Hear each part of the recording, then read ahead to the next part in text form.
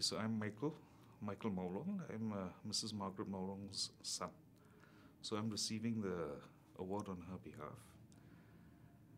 She can't make it out here because of medical reasons. But then since this whole thing started, I've learned quite a lot of what actually happened. I really didn't know a lot then.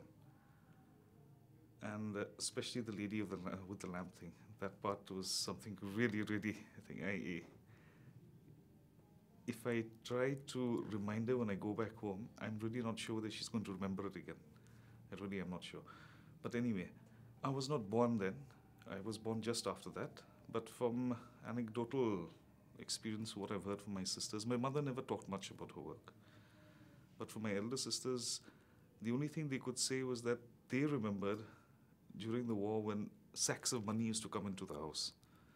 That was provided by the central government of India to help with the relief work. So they were shoved below the beds. So my sisters used to sleep on the beds, the money below it. My mom and dad used to take turns looking after the money. So they'd sleep at 2 hours. My mom would sleep for 2 hours. My dad would be there holding a small short piece of rod, a steel rod. Then after 2 hours, he'd come, sleep, mom would go, she'd do the same thing. So there was no security at that point of time. So this went on for quite some time. I really don't know how long it went on. And then I did hear about it from a few other people, but then there were no specifics out there.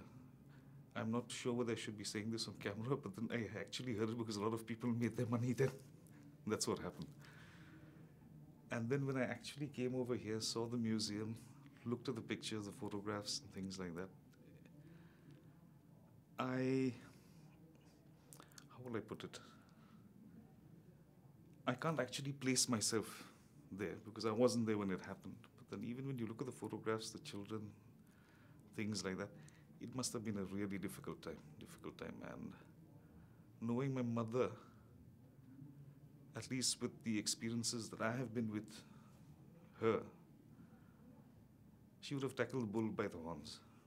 In difficult situations, she'd just face up to it and do what had to be done. And there were times when she's placed her family secondary to her work too. I mean, her work was the most important thing. Get that done. When that is done, then she comes back home. And all I can say again, the last thing is that I'm sure she did the best that she could have done then. She couldn't have done it any better. Maybe she could have, but considering the constraints, the resources and everything that were available at that time, I think she did the best she could. The first thing is the lady of the lamp, with the lamp, sorry. That was new, completely new. I'd never heard about it. The second thing is when I spoke with Colonel Sajjad Ali, he had told me that people actually remember her, people from Bangladesh who met her then. Now that happened a long time back. For them to have remembered is quite something. And I honestly wish she had been here herself. I mean, she deserved every little bit of honor that they've bestowed on me. I've proxied for her, so to say. But she deserved every bit of it.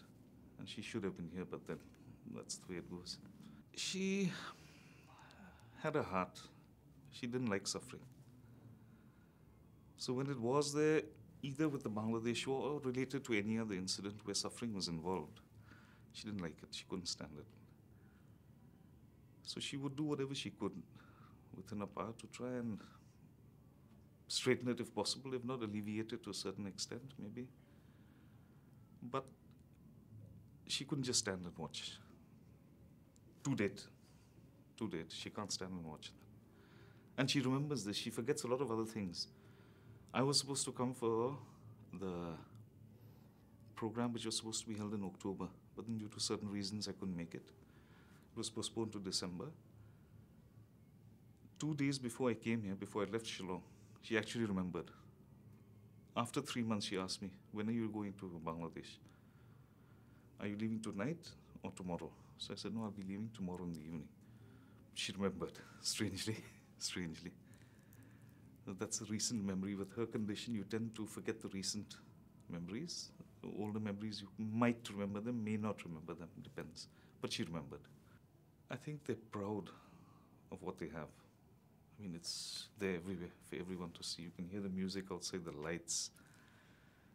It doesn't really happen like this back home. Independence Day, India, I mean, it happens, everybody celebrates, okay, but they're not at this level, no way. No way, this is something else. And it's nice, I think. If you're proud of your own country, nothing like it. nothing like it.